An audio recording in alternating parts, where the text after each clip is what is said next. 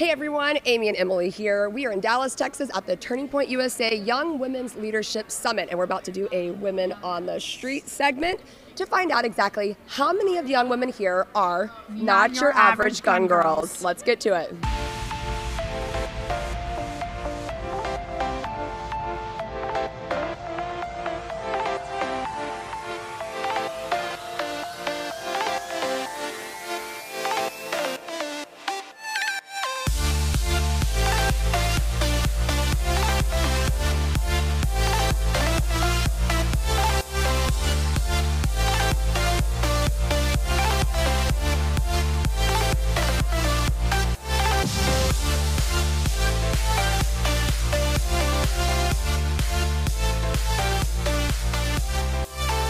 Well, we had a very fun time these past few days talking to all the women and people at the Turning Point USA Young Women's Leadership Summit, and we did some Women on the Street things, and now we're back. We've got our resident gun girl expert here, Bree Warner. Welcome back. Thank you. Owner of TactiGal, firearm instructor, certified in all things firearms. She knows it all. That's why we brought her back. Yes. And I thought it was interesting. We wanted to do some women on the street questions, kind of gauging how much people know. Because, you know, we're all about educating. We want to inspire. We want to inform. And we want to make sure that we are always bringing you valuable content and teaching you and helping you further along in your journey. And so we went around over the course of the day and we asked four or five questions. I can't remember now.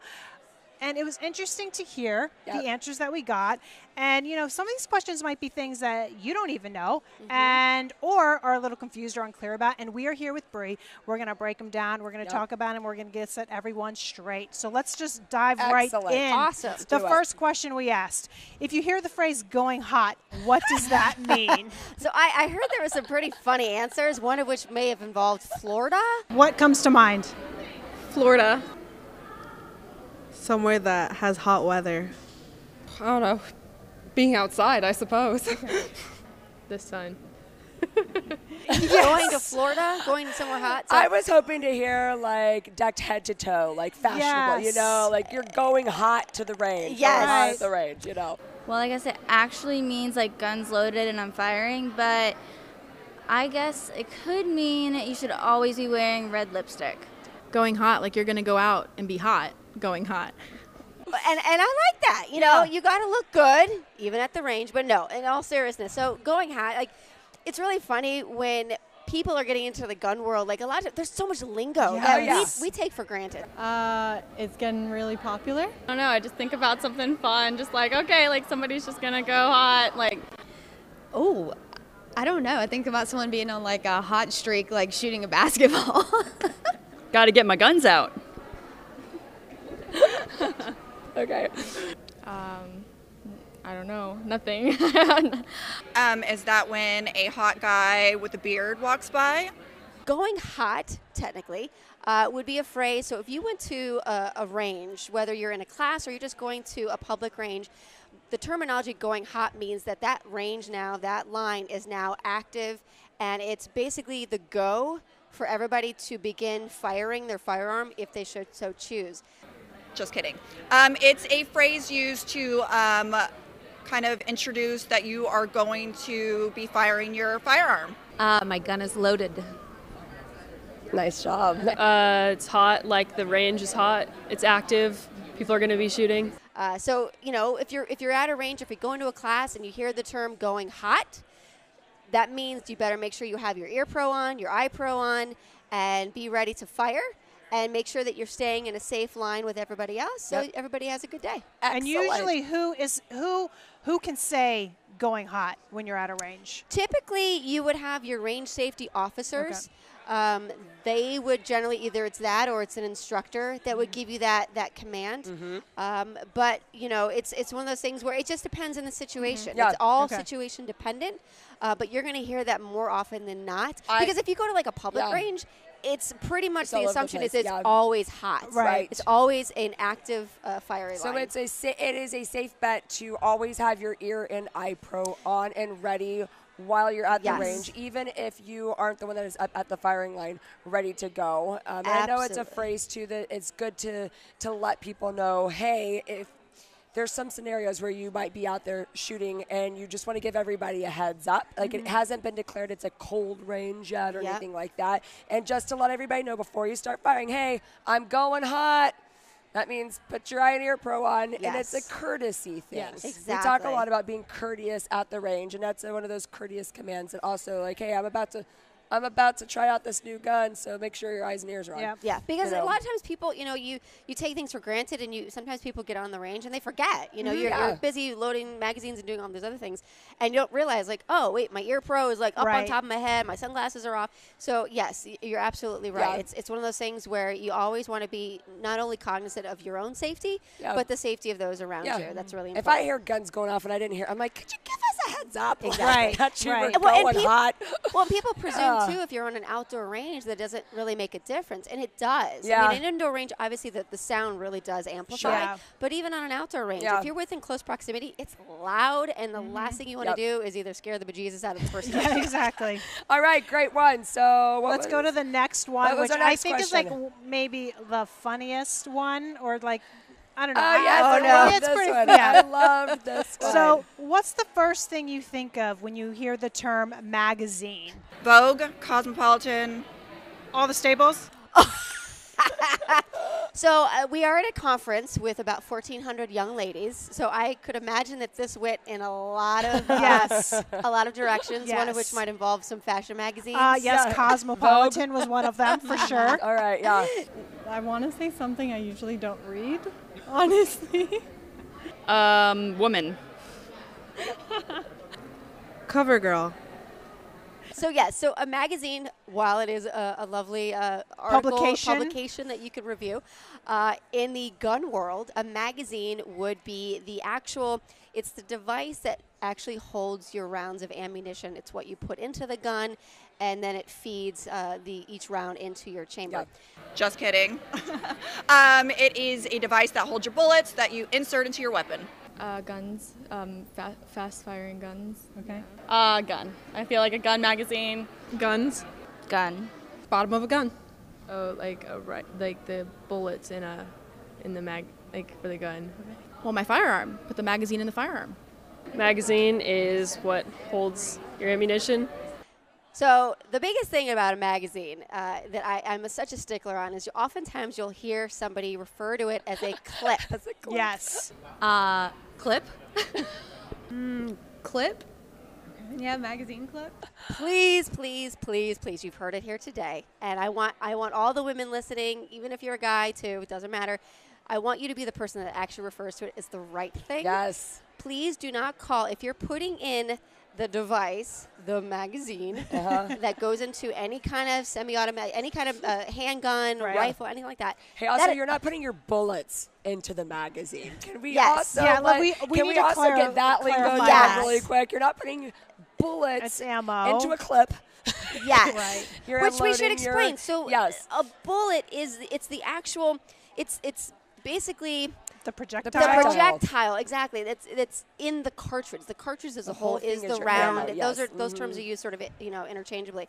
But yes, the bullet is actually part of the cartridge, which is like the actual round So itself. you load your Ammo ammo into into the your magazine. magazine, and there Yes. you go. The Yes. magazine that gets loaded into your firearm. So, ladies, if you hear your boyfriend or your father or whoever Use clip. talking about your clip, you need to be like, Drop some knowledge that's on a them. magazine. Yes. Right. Yes. Please correct them. correct them. They will love you and hate you in the same Yes, breath. if exactly, That's okay. exactly. But you you will will- be an educated gun girl. Yes, and get some good Exactly. street cred on you there. Exactly. So, yeah.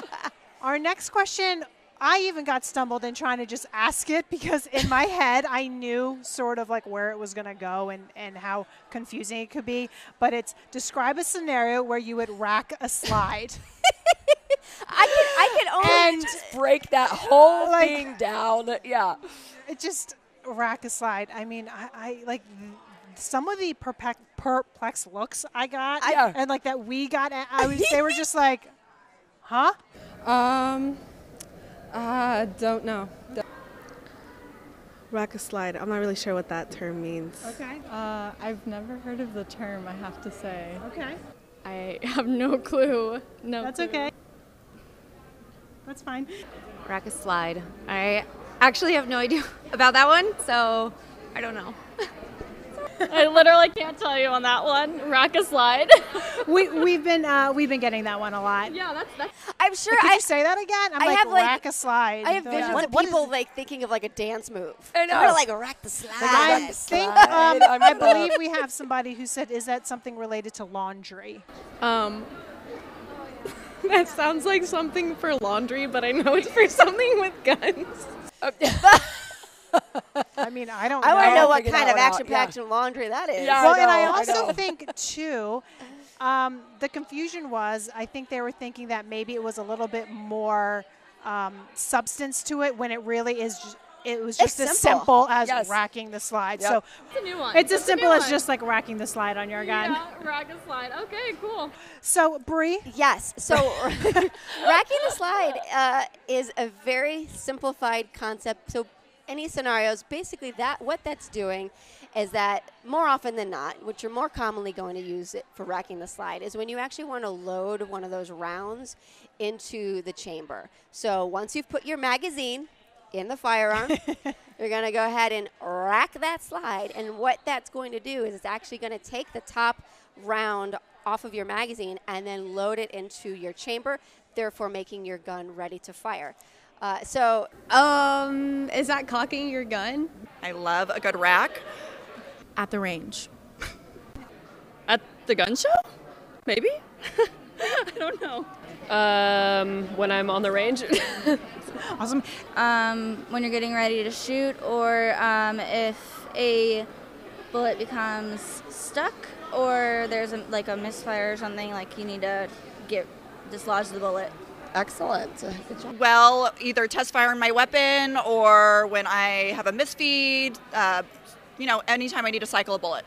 One of the coolest things in the world when you learn how to do it. Yes. It just looks cool. So Oh, yeah. badass. And it really does. It looks cool when you know how to get in there, grip it, really rack do your it. slide, go. And I have to say, I want to say this, especially for the women audience out there. So often, I hear from women like, "Oh, I can't do it. I don't have the hand strength." I don't know who told you that lie, but I'm going to tell you right there.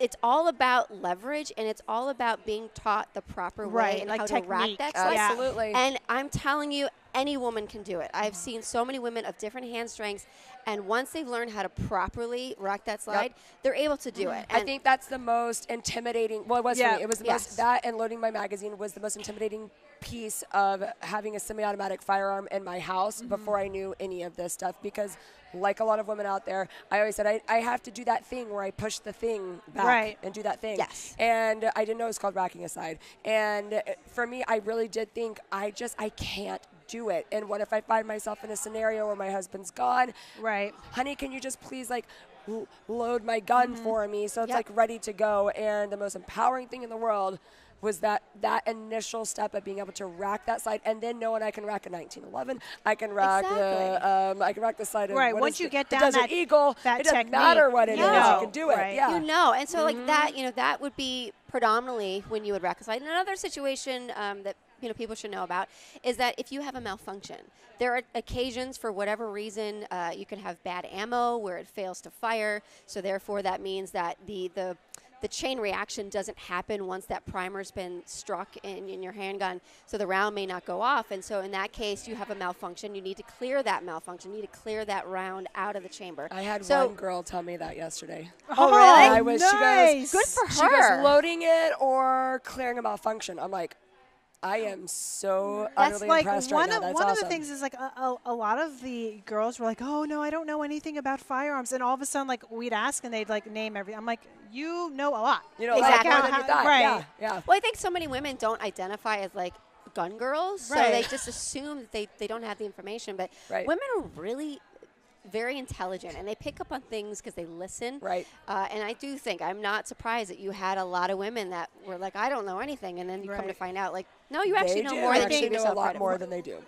Going back to the rocket slide, I'll need to find it, and I'm sure you guys have seen it, but there is a really good graphic. It's made its way, I think, through social media, but it's like a... it's like a cutout, right? It's a cutout graphic, and I don't want to say it's like cartoon, but it's like kind of like a like digital, an animated. Yeah, animated digital drawing that kind of shows you sort of what happens and how that round gets put into the chamber when you rack a slide. Oh, yeah, that is a great animation. That whole kind of like sequence. So we will find it, and then we'll make sure that it's linked, because I think that that visual will help and to I kind think of put that some together. of the fear out too when you actually know how the firearm operates and you can see it. I think I saw that in my basic handgun safety course that I took, and it was one of the most eye-opening things for me to see it happen. Yeah, I mean, you learn the mechanics of it, and you know, one of the things you learn, especially when you're talking about racking the slide, is that it's a full motion of movement that you have to make, and if you don't, and you do something called like short stroking it, you're basically not making the gun through its full process, and therefore that round actually doesn't get picked up and it doesn't load into the chamber, and that's a big deal. If you think you've racked that slide, you didn't, and you go to fire and there's no ammunition in that gun. Well, and which leads to like knowing the condition of your firearm. You know, making sure that you know if that round is loaded in there and ready to go for the next thing. So, okay, awesome. Thank you so much, Bree, for that. Well, what was our next question? I'm going to actually switch the last two and save the next one for last. Okay. All right. I don't even remember what order they were in. But the next one is, when you're heading to the gun range, what are 4 essentials you bring? And I loved the variety of answers. Subjective. Because what I need versus what you need are different. However, there are basic essentials that you need to make sure that you're bringing. Earplugs, eye gear, closed-toed shoes, and probably a jacket, as well as the gun, of course. But let me see. Your gun, obviously. I don't know. I have no clue. Goggles, ear muffs, and those are the only 2 I can remember. A gun. I would say glasses or some type of protective gear, a bottle of water, and somebody to help watch my form. Ear equipment. Definitely want to make sure your eyes are protected.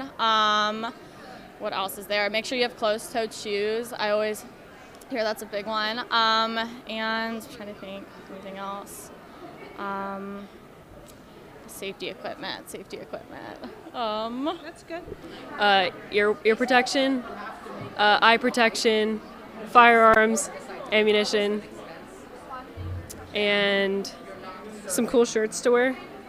Gotta have fashion always. Well, the glasses and the ear protection, a gun, targets, and, well, that's it.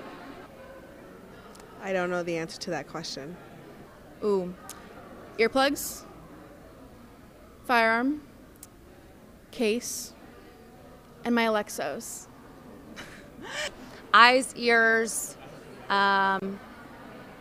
lots of ammo, and maybe a mentor, an instructor. I like it. Earplugs. I double up, so earplugs and earmuffs. A high-necked shirt, because otherwise they go down your shirt. A safety glasses, and my gun and ammo. Ooh, headphones, safety glasses, bullets fully loaded, and guns.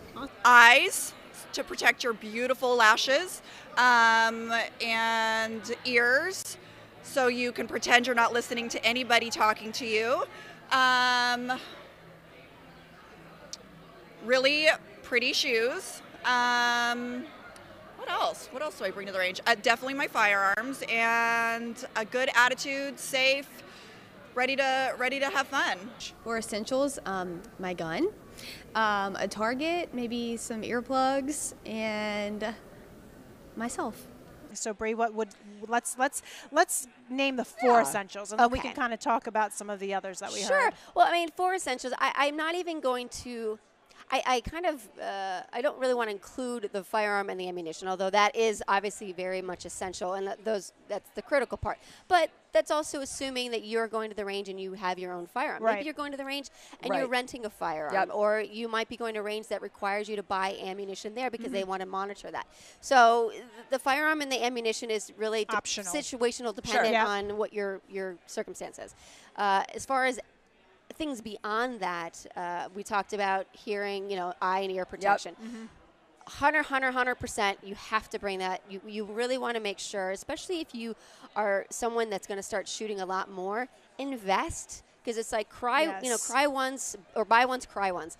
And if you invest in good ear pro, Yes. you want to invest in especially good eye pro. There's a lot of junk out there, and it's really important. You never know if you're going to have any brass that flies back. You can have shrapnel. Some ranges might have a metal backstop, and sometimes you'll get little pieces of shrapnel that may come back. It's very rare, so I don't want to scare anybody, but you just never know. With ballistic grade too for your glasses. Yes. I used to take my Ray-Bans to the range, and I've cute little like fashionista, things you go buy for $10. Yep. Not a good idea. Yeah, You really want to get. You need legit. Yes, legit range glasses. And they're not expensive. I mean, the price points really do vary, but you want to make sure that you get something that's specifically graded for going to the range. Well, you can't replace your eyesight. Nope. So, Exactly. That or hearing. Yes. Yes. Or your do hearing. that. You're exactly right. And even with that, something to consider if you're buying iPro is where are you typically shooting? Are you shooting mostly outdoors in bright sunlight?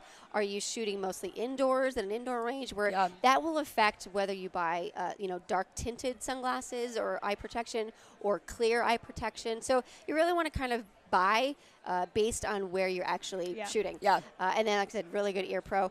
Another essential I personally like to bring, you want to make sure that you bring water, especially like if you're at an outdoor range. People don't realize that you get very overheated, you get dehydrated, because you can be out there, for a few hours, and maybe you're taking a class and you're out there all day long. Yeah. Bringing water is really important. It's something that we kind of all forget about. I like to personally bring snacks. I think we all are in the snack boat. We love snacks. Bring in a good snack. Yep. Good snack. But again, be mindful. So here's the thing. Here's the slippery slope. So bring snacks, but when you're dealing with firearms, and especially if you're dealing on the range or loading magazines, you're being exposed to lead.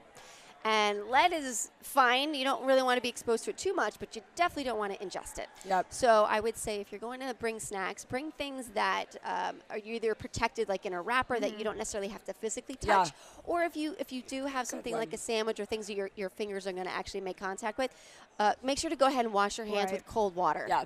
And especially cold water. You don't want to wash your hands with hot water because what it does is it opens your pores and invites all that toxin in. So wash your hands with cold water before you have your snacks. Right. And Love I would it. say, like, if you're going to have snacks at the range, like, not in your lane. Not while you're shooting. Right, Like, step right, back, exactly. take your break, have your snack, and then re-energize and get back to it. Yes. Like, Absolutely. And I want to add, I know we talked about 4, those are probably my top 4, but the fifth bonus, I would say, is having a good attitude. I think when people are beginning to start shooting, they're super intimidated, and it is. I still get intimidated going. Absolutely. So it's something. I think the good attitude at the range and in life. Yep. Yes, and that really will impact your experience as a whole. And I got to be honest, it's like most things in life. If you have a good attitude, you're going to just perform better. Right. Yeah.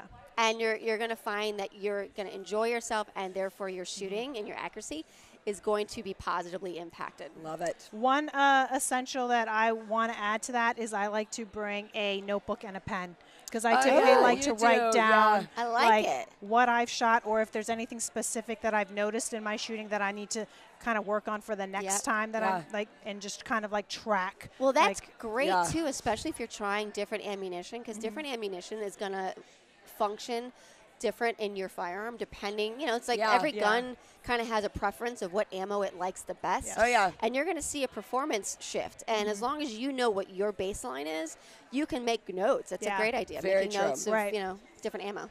It's my, weird organizational part. I love it. You're planning. I like your my planning. So our next and final question, which I believe is very important, the 4 rules of gun safety. Gosh, goodness gracious.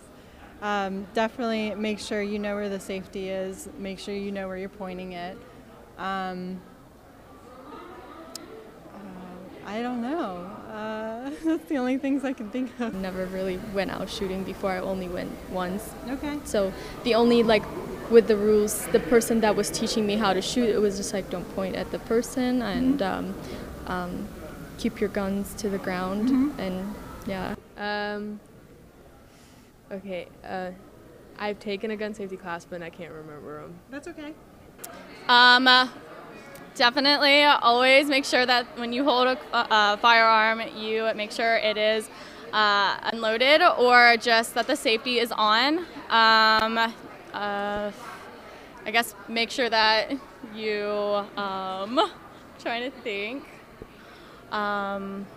You don't touch the trigger. I don't know the other ones. I'm gonna guess. One, always have it unloaded. That's all I can think of. Oh my gosh. I don't know. I think I need to like brush up on my gun rules safety. Always keep the safety on until you're ready to shoot. Always point the barrel to the ground. I'm just going off of like what my dad has told me in the past. I guess target practice and always make sure no one's in front of you. And I don't know. I don't think I have a fourth. What are they? We will get to that. Oh, we will okay. get to Is that. like a big reveal? Yes. Never leave the safety? Yeah. Never leave without the safety. Never point your gun at anybody unless you're wanting to shoot them. Let's see. Always keep it holstered unless you're using it. And I don't know the fourth one. If you had to take a wild guess, what would another basic gun safety rule be? Don't give a gun to a child. I like it. The 4 basic rules, I would say keep your hand off the trigger if you're not shooting. Make sure that you're not pointing it at anyone when you don't need to be. And make sure that everything's loaded, properly cleaned. That's what I'm going to go with. All right. Gun safety, never point at anyone. Let's see. Eye protection? Maybe. What else? Don't point at your toes. Okay. And finger off the trigger? Yeah, always treat it like it's loaded. Never point at anything you don't want to shoot. Keep your finger off the trigger. And put the safety on. 4 rules. Yes. Finger off the trigger until you're ready to fire. Keep your firearm in a safe direction at all times. And don't pull the trigger until you're ready to destroy whatever's beyond, your target. And always wear a lipstick. The last one, I like that one. I love a good red lip, so, I'm for you on that one. So gun safety. 1, fingers off the trigger out to the side. 2, always check for loaded gun, check the top. 3, never point your gun at another person. Always keep it aimed away from anything that could be harmful. 4, never shoot at anything without knowing what's behind it. Yeah, the first rule is keep your finger off first rule, all guns are always loaded. Second rule, keep your finger off the trigger until your sights are aligned and you intend to shoot. And rule number 3, never let the muzzle cover anything you're not willing to destroy. And I'm not sure what the 4th is. When you're learning, they will drill those into your head over and over and over again. But there's still moments where it's funny. You get like a brain fart, and it's probably because you get to a point where you know it so well. You inherently just do it. Right. I think with the 4 rules. I had to think about it when I was asking people. I was like, if I was asked this question right now, okay, good. Right. Like I had to think. But through we them. just we abide by. We know the rules, so we abide by them. Right. We don't actually have to recite them. Exactly. Yes, and it becomes that muscle memory that we always talk about. So. Number 1, you want to make sure that you always treat your firearm as if it's loaded at all times. That's a big deal because you can come onto a range, whether it's your own firearm or it's somebody else's. People get very complacent, and that's when accidents happen. And you need to know, like you said, the condition of that firearm. but even more importantly, just treat it like it's loaded. Right. Don't mess around with it. This is not the time and place to be silly. You know, this is not the time and place to make silly, fun, like photo ops. You know, Right. photos on the range are fine. Be smart about it. Yep. Don't, you know, this is not a glorified social media moment. Like, really, you're dealing with something that could potentially be very dangerous. Right. So take it seriously. So make sure that you're always treating your firearms as if they're loaded at all times. Very, very critical. And I just want to just touch on that real quick.